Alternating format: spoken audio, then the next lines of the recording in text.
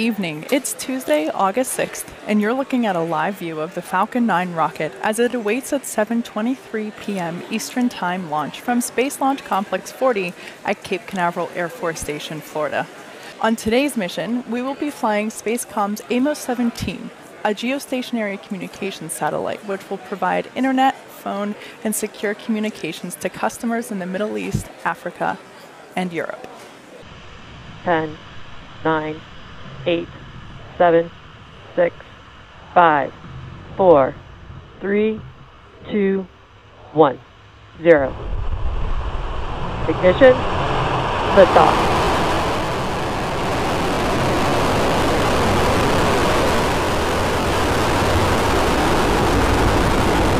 Vehicle is pitching downrange.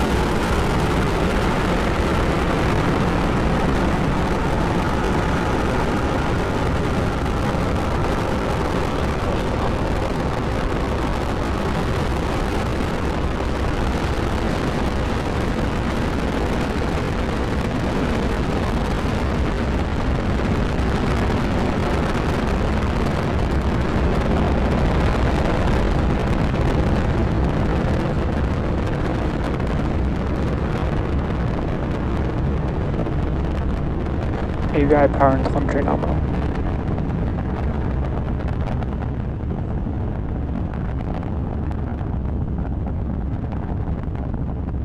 Vehicle is supersonic.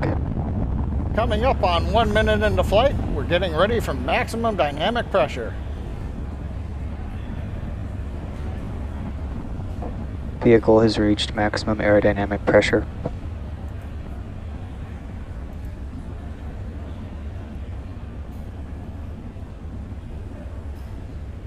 You've heard the call out. We're through the region of maximum aerodynamic pressure.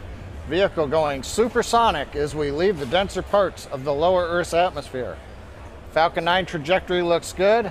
All 9 Merlin engines are at power. Everything looking good for Falcon 9. We're heading due east from Cape Canaveral, headed to the first of 2 orbits planned for today. Nice view from the onboard camera looking back at the plume slowly expanding as we leave the atmosphere. The plume will get larger as we get out to the vacuum of space. Now today, first stage shutdown is planned for about T plus 2 minutes 45 seconds.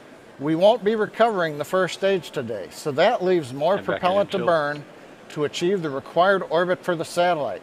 If you compare that to last week's CRS-18 resupply flight to the space station, on that mission, the first stage shut down almost half a minute sooner than today.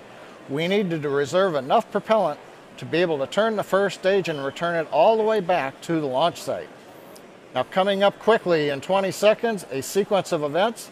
Main engine cutoff, the 9 main engines shut down, stage separation, and then ignition of the second stage engine coming up in just under 15 seconds.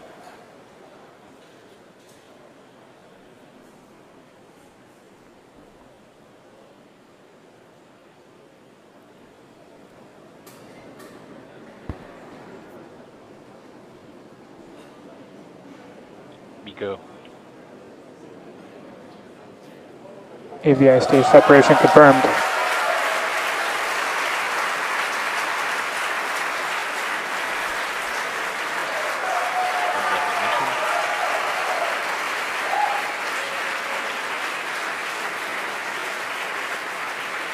We've had successful ignition of the second stage engine. The Merlin Vacuum D engine is up at power. Turbine speed looks good.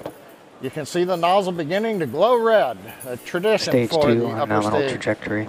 First stage has completed its mission. It's falling back to Earth. As we said, we won't recover it. Coming up next, fairing separation out in the vacuum of space.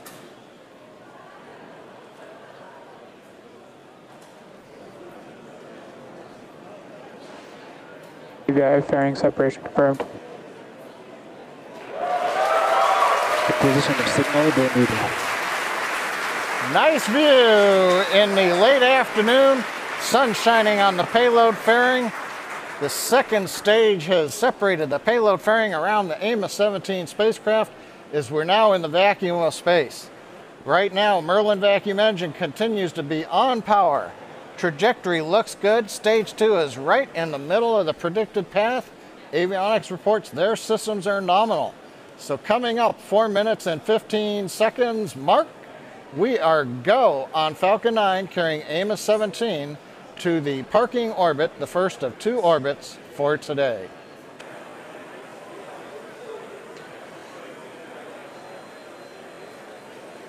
I better shut down.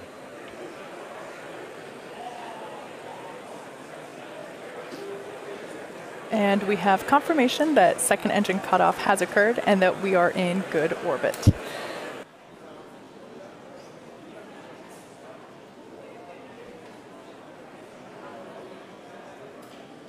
And back ignition.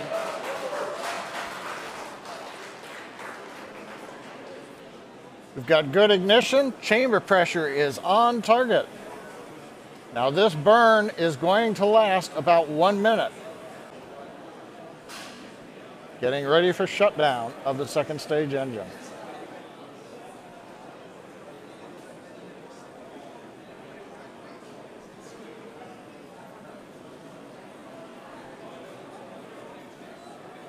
And back shutdown.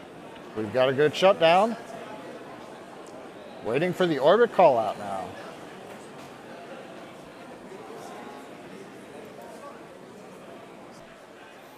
Good view of the Amos-17 satellite from the camera atop the second stage.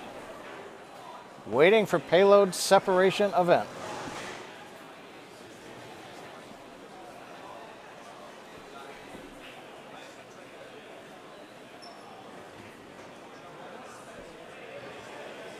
AVI confirm spacecraft separation.